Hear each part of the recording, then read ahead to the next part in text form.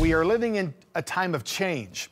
In our nation, you see it, there's conflict, there's change happening. And of course, one of the greatest changes that is occurring right now as we sit and talk is our tax code in the United States. Tax code is huge. It determines what you get to keep. It's the motivation of creating or not creating a business. It's going to affect all of your decisions. And it's going to have a huge impact on this nation.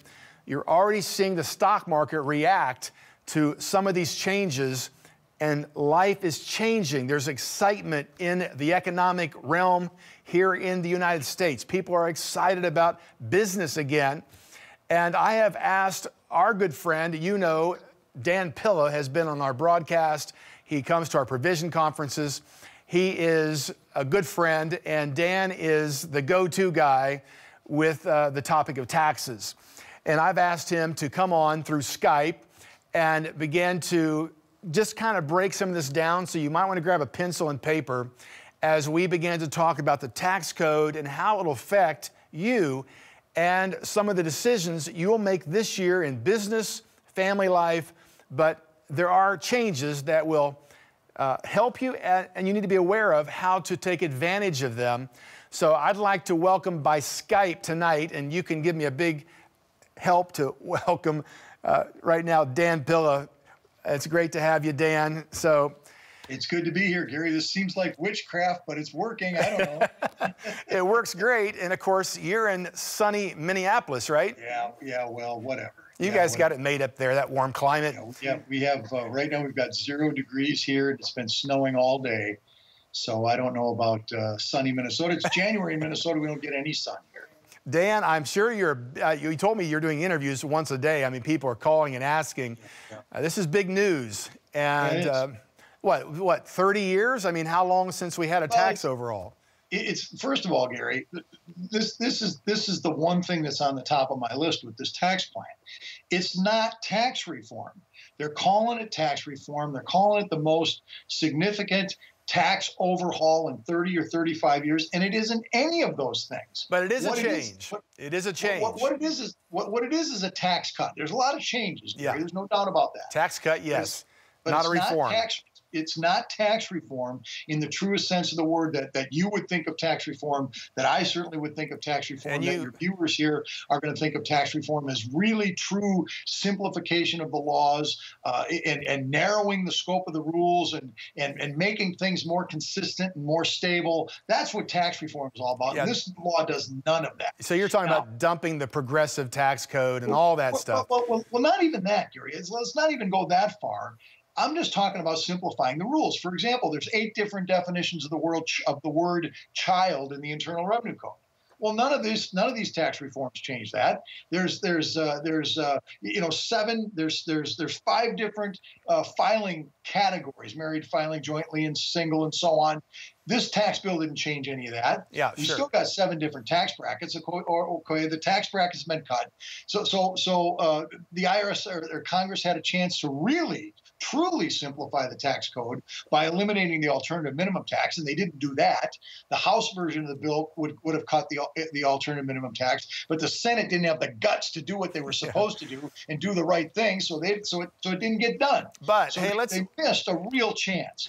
But there was some tax cuts, and you'd have to admit that in itself is a not normal day in Washington. And that's true. So we said what it isn't. All right, it isn't tax reform in the truest sense. So let's talk about what it is. That's good. Thank you. What it is an across-the-board tax cut. And Gary, that's a good thing. Every American in every business needs tax relief.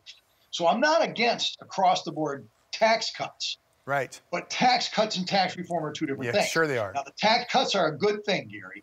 Every single tax bracket is good. People in every single tax bracket are going to see a significant, at least a little bit, if not a significant reduction in their tax bills. And for people that are earning income between $50,000 and $85,000, what we would call the heart of the middle class, that group right there is going to see tax cuts that are between 11% to 36% of their tax liability, with the biggest cuts coming on the lowest end of the income spectrum.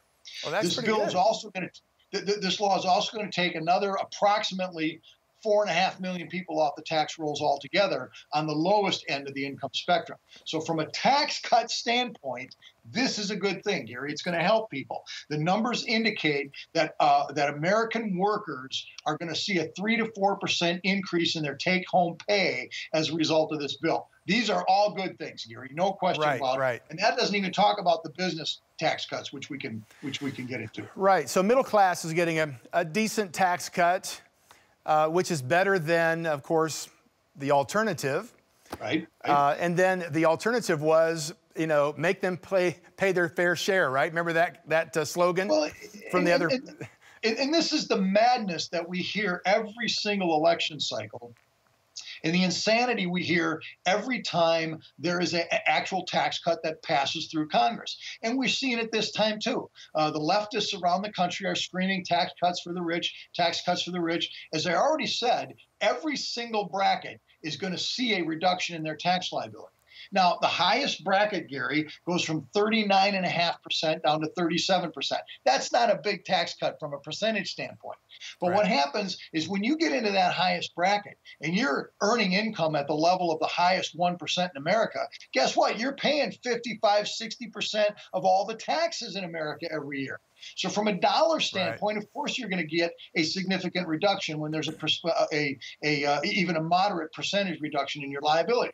But as I said, the people in the middle class, that $50,000 to $85,000 range, are going to see the deepest tax cuts of anybody on the spectrum, and as much as 36% in some cases. The rich out there are not getting a 36% tax cut, Gary. No. And the fact of the matter is that any tax cut that's come down the pike in the last 30 years has not been a tax cuts for the rich program. It's nonsense. It's just nonsense. Right, exactly right.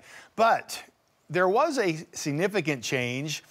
I think it was a big change. The corporate tax rate, which is a permanent fixture of the bill, went into effect. That is a big change. That's a huge change, and that's a huge tax cut. You're talking about the corporate income tax rate. The corporate income tax rate, Gary, went from 35% down to 21%. That's huge. All right. Now, here's the deal. Again, people are screaming tax cuts for these rich, greedy, mean, nefarious corporations. Why should we give tax cuts for corporations? The fact of the matter is corporations don't pay taxes to begin with. All right. Anytime you impose taxes on a corporation, Gary, three things happen. All of them bad. All right. No good thing happens. Three things happen, which are all bad. First of all, you got to start with the economics of taxing corporations to begin with. Number one, corporations don't pay taxes. People do. So when you impose a tax on a corporation, people pay that tax in one of three ways. That's good. Either the owners of the corporation pay the tax in the form of reduced return on their investments. In other words, their dividends go down, right? Yep. And that creates a disincentive to invest in corporations in the first place. Correct. So that's a bad thing. The second way that corporations pay that the tax gets paid is through the corporate employees. They pay the tax with reduced wages or reduced benefits, or fewer employees altogether.